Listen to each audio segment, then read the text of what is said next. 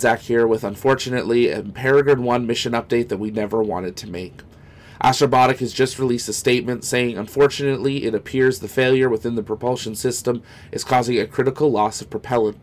The team is working to try and stabilize this loss, but given the situation, we have prioritized maximizing the science and data we can capture. We are currently assessing what alternative mission profiles may be feasible at this time. But with that update from Astrobotic, it does sound like Peregrine 1 has lost the moon, and they are now looking to see what else they are able to do with it, as it is losing propellant at this time.